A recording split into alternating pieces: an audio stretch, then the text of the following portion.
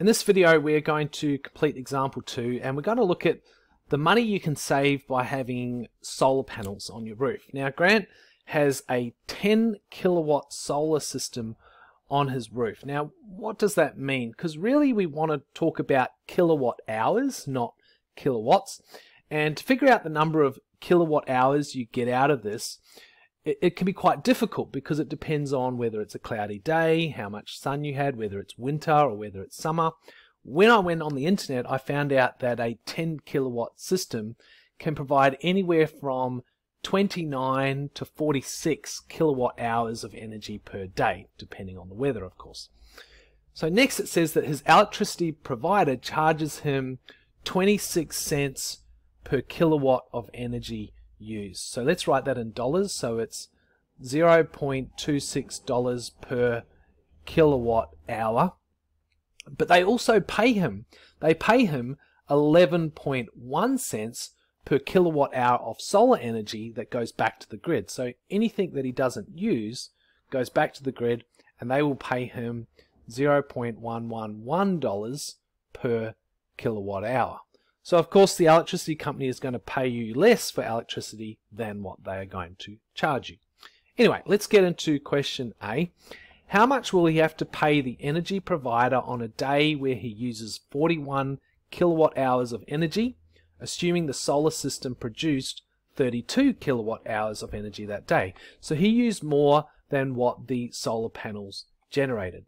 So what we're going to do is we're going to subtract them. He used 41 and the solar panels saved him 32. 41 minus 32 is 9. So he's only going to get charged for the 9 kilowatt hours used here. Alright, so what we're going to do is we're going to take our 9 and multiply it by the charge of 26 cents, or by $0.26. I don't think that's going to be a lot of money. Let's check it out. 9 times 0.26 equals $2.34. So he gets charged $2.34 for that day's electricity usage. Question B says, how much money did he save in part A due to the solar system? Well, let's see how much he would have got charged if he didn't have solar panels. So he used 41 kilowatt hours without the solar panels. That's what he would have been charged for. So what's 41 times 0.26?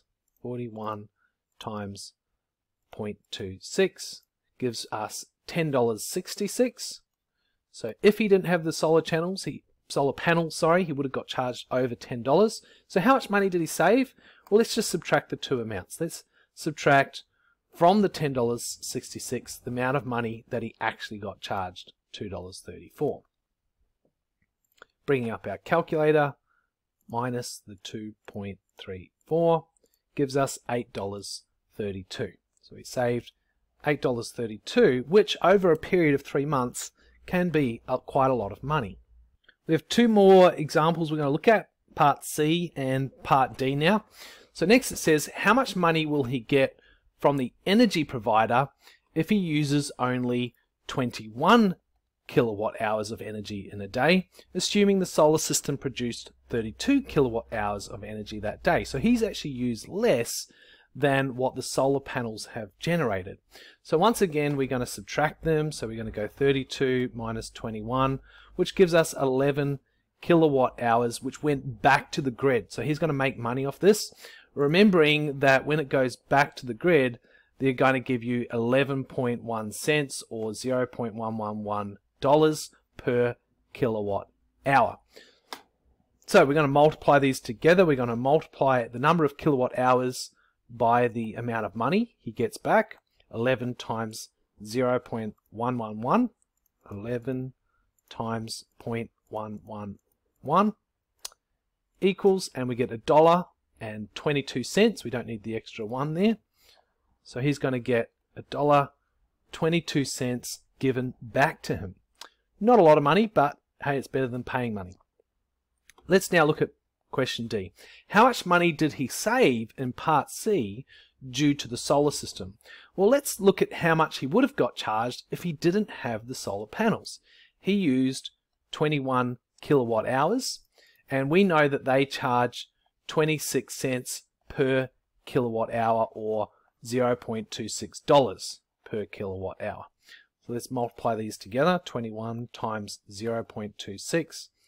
Let's see, 21 times 0.26 equals $5.46.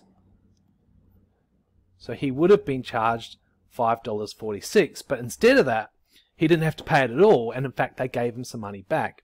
So if we're really going to look at how much money he saved, we need to take the money he would have got charged, that's his savings, he saved that money, as well as we need to add on the extra money he got, the $1.22. So $5.46 plus $1.22 equals $6.68. So he really saved $6.68. Anyway, that concludes example 2. Remember to read the description below for links to theory booklets that relate to this video.